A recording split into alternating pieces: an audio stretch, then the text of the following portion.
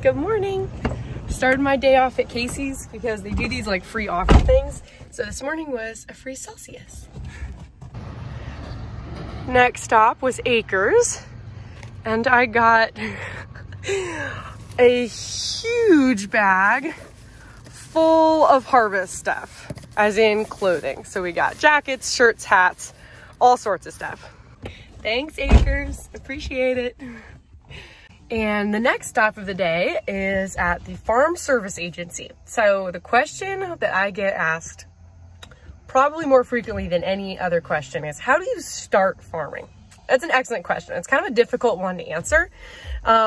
So at the beginning of the year, I guess the question I'm going to answer is like a money question. So if you're not really interested in the money side of farming, skip on ahead to the action part of the video, okay? But I'm going to talk about the money for just a little bit because they're doing stuff for me in there. So at the very beginning of the year, I fill out a ton of paperwork with the FSA office, Farm Service Agency. And I give them a full balance sheet, cash flow sheet, and I walk them through my expenses for the year and what I think I'm going to be able to make. And then I submit that for their approval. And then if I get approved, I have an operating note. So they give me a certain amount of credit based on how many expenses I'm projecting. And then I use that money to get through the year. So that's what I pay my chemicals, my seed, fertilizer, crop scouting, all that kind of stuff, because farmers can't really make any money at all throughout the year unless they have a side hustle, like maybe selling seed or chemical, until they sell grain. And you can't sell grain until it's harvested, and you can't harvest it until it's grown. And so you really can't start cashing checks and paying for stuff at the end of the year. So until I have a good amount of money built up, which is pretty much impossible to have enough money to start farming at one point, just because it takes such a large amount of capital to start, the Farm Service Agency is providing me with a line of credit to start my farming career. So for the first couple of years, they'll kind of bankroll me for the growing months. And then after harvest, I pay all the money back with some interest. So it's kind of like a short-term loan, but it's called an operating note because the money, that's what I use to operate my farm. Anyways, and so anytime I get a check, like I just got a little check for, I had some hail damage, so I turned in that claim to insurance and they just paid me some money. But the FSA office pretty much has like a lien on any income I get. And so until, I can't deposit that check until I get their signature on it too. So long story short, I'm at the FSA office so that they can endorse my insurance check. I hope that wasn't too confusing. If you have questions, drop them in the comments and I'll try to answer them in a later video. All right, so while I'm waiting for the check to be endorsed, ready? There you go. Just a little bit of mascara to start out the day. Check is endorsed. Now off to the bank to deposit it. Okay, the morning's errands are done, and so is all the morning's paperwork. I will say again, you guys, I really don't think you'll ever be able to truly understand how much paperwork goes into farming. But I have very exciting news. This is a long-awaiting moment, you guys. Irrigation season is over. You heard me right. We are not watering any more crops. It is such a relief. It feels so good. That means if irrigating is over, we're not watering the crops anymore, it means that harvest is upon us. So it's time to get out our corn head and our bean head and the combine. So exciting.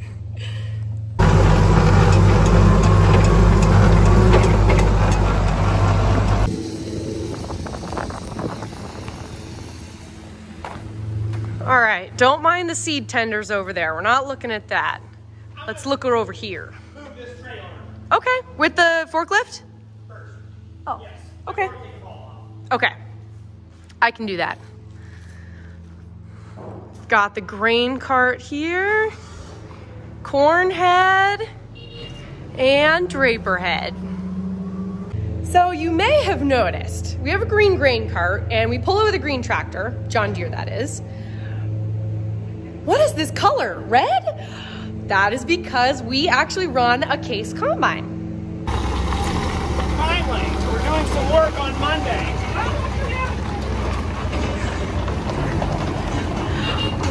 Always make sure to have a ball attachment for the end of your forklift blades. Forklift blades? Forklift spears? Forklift forks? I will say, this is the first fall that I've ever really been able to have been a part of the whole fall season. Keep in mind that this is my first fall without school. So last year I came back most weekends to help with harvest, but now I'm able to go through the whole prep of things. I've never done this before. It's kind of exciting. So whenever I'm waiting for Dad, for example, I'm waiting for him to mow this little spot so we can move the trailer back, I've been trying to kind of jog around because I signed up to do this really long run. Like I think I'm running like 10 miles in total, and I just realized that it's maybe 2 weeks away and I have done just about this much training. So just doing some light jogging while Dad does some mowing.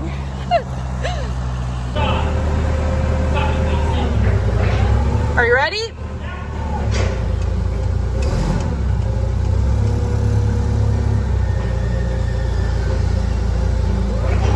Is it gonna clear?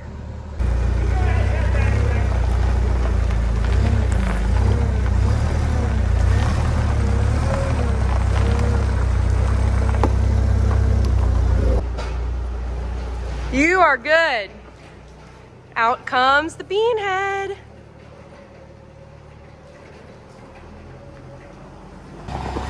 This is a 35-foot Macdon draper head. Flex draper, I guess it's called. We just got this last year. Anyways, like I was saying, we have a case combine. This is a 2012 7230. And it's treated us pretty well. We like it. The reason... Did you say 2009? 12. 12. Yeah. The reason we've been able to hang on to this so long, I think, is because we really only harvest about half of our acres by ourselves. Remember, we grow seed corn, and seed corn we do not harvest. So this field right here, we will have seed corn pickers come in and custom harvest it. And I will, of course, film that when it happens. But for now, we are going to be hooking this up to the bean head. I have never done this before, but Dad said it's pretty easy, so I guess we'll see.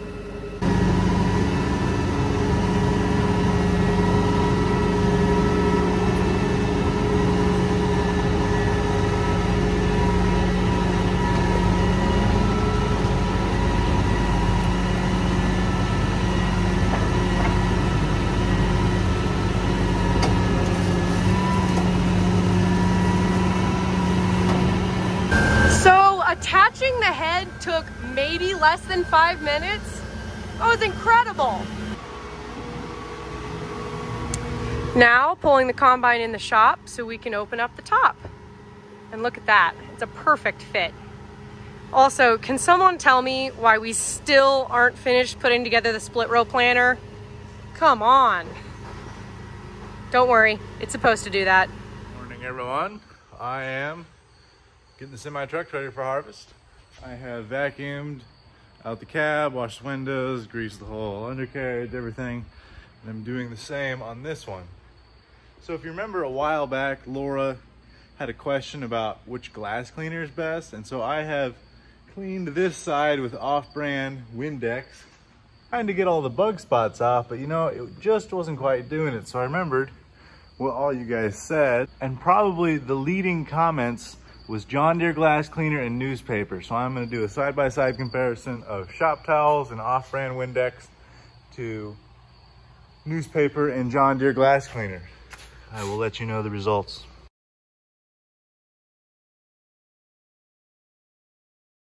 Okay, this side was the John Deere.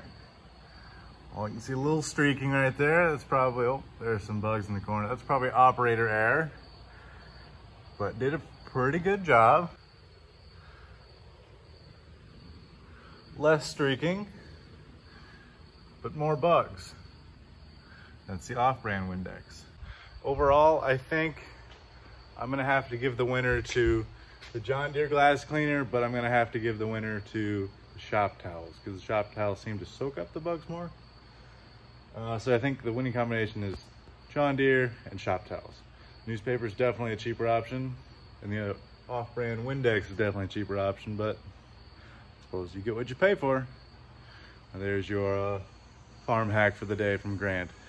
Thanks for watching. Just did a quick run to the grocery store.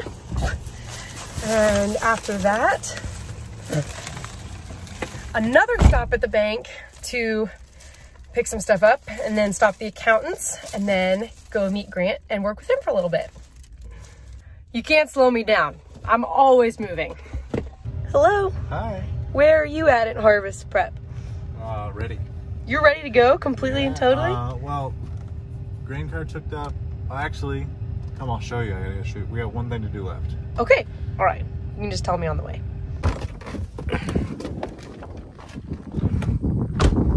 All right. Fill me in. Oh, I didn't film this today, but I greased this thing, hooked it all up. Like, I actually hooked it up.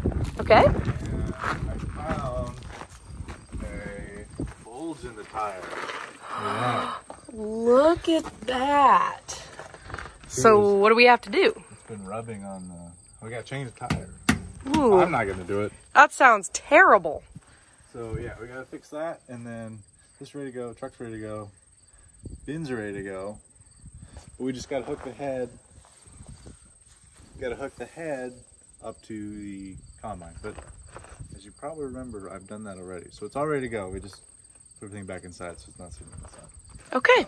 Might Nice. be harvesting beans this weekend. That's exactly what my dad said. We'll see what happens here. But first, Husker Harvest Days. Be there Wednesday, the 15th. We're very excited to meet I'll everybody be there. in a hat and sunglasses. You'll have to look really close to find us. But we'll be saying hi to everybody there. Awesome.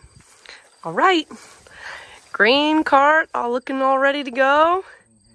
We'll be harvesting before you know it. And that's a wrap for today. Thanks for following along. I think maybe not the next video. The next video will probably be Husker Harvest Days. And then we'll probably do a video picking up the head, the reel. It's almost done. That's the thing we have left for your harvest prep, is picking up the corn reel. Forgot about that. Then I'm thinking we'll be harvesting. So And as a bonus, you're gonna guys see a time lapse of us sweeping the shop. Now I've said it in the video, it's gonna happen. I have 2 brooms. see you guys later.